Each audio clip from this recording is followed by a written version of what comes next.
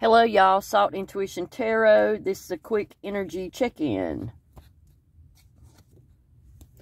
So you have the Knight of Wands in reverse, which means that is someone that feels like they can't commit to you. They can't commit to a situation. Because their priorities are not in order at this time. They're not able to because they can't get their shit together. Also, we have the Six of Swords. The problems that they have causes them to want to shy away from you, want to go anywhere you're not. We also have the Page of Wands here. This person does things, you know, without thinking.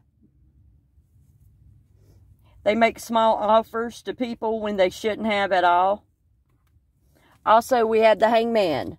They typically leave you hanging in a situation where you never know where you stand.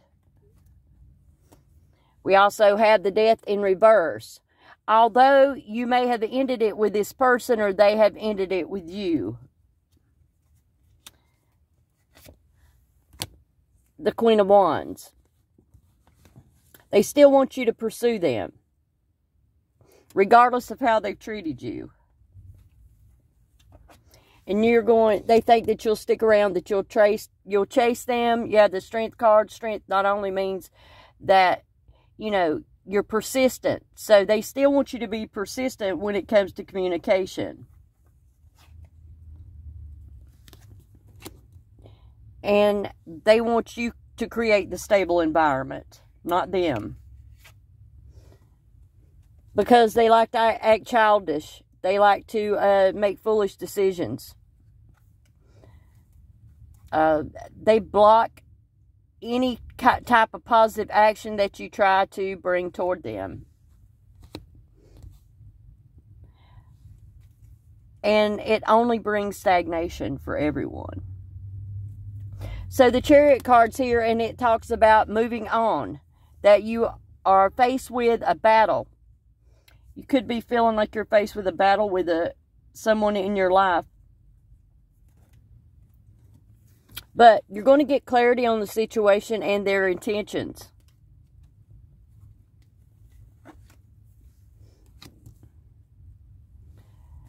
Although you have been warm and caring toward this person, there have been obstacles in the way that you cannot pursue this. The obstacle is heartbreak and betrayal. And them always trying to get away without any type of commitment. They could be cheating on you. Could be something that you could find out. They're very self-involved. If they're not cheating on you, they're very self-involved. It's all about what they're doing and nothing about what is going on in your life. Now, that's for some of you. Let's see what else for the collective. Spirit, what else for the collective? So you may have a juggler in your life. If you were wondering, are they juggling you? Could be somebody that delegates time to people. The Emperor.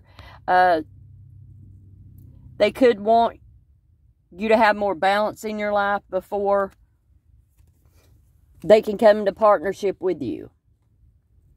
With the Emperor and the Lovers. And if there is any conflict, they expect you, they will walk away, but they don't expect you to. With the Two of Cups reversed. Somebody could be jealous of a new love affair between you and a person. They feel like your priorities are not what they should be. This person, you will know who they are, that is jealous. They're immature and lazy. And they have lack of ambition. Especially when it comes to the home life. What you count as stable. They don't like that.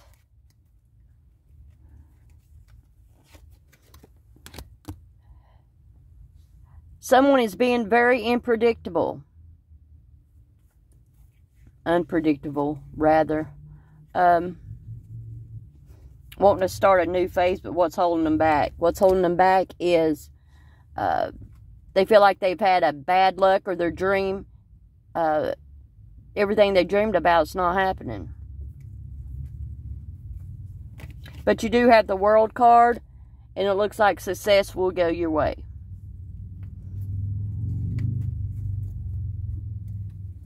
We also have the Hierophant here.